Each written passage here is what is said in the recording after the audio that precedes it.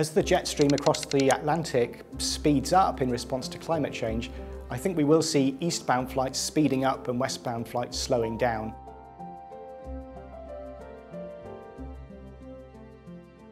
My name's Paul Williams and I'm a Professor of Atmospheric Science in the Department of Meteorology at the University of Reading.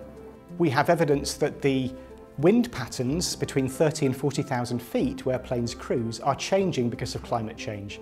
In particular, the jet stream, which blows from west to east across the Atlantic Ocean, for example, is speeding up, and that's going to make eastbound transatlantic flights faster, but it's also going to make westbound crossings slower because of the stronger headwinds. So I think we'll see more record-breakingly fast eastbound transatlantic flights in future, but also a lot more delayed arrivals into North America from Europe because of the stronger headwinds. There might already be some evidence that this is happening because there was a 5-day period a couple of years ago when the jet stream was blowing very quickly at over 200 miles an hour.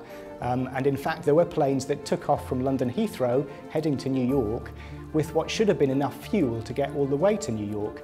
But they got partway across and realised that actually they didn't have enough fuel because the headwinds were so strong, they were making so little progress. They had to make an emergency stop in Maine to refuel before they could continue on to JFK. And in the same 5-day period, the British Airways flight from JFK Airport in New York to Heathrow in London took only 5 hours and 16 minutes because the tailwinds were so strong, and that actually broke the record for a crossing, the non-Concorde record. So these are the kind of things I think we'll see more of in future as climate change continues to speed up the jet stream.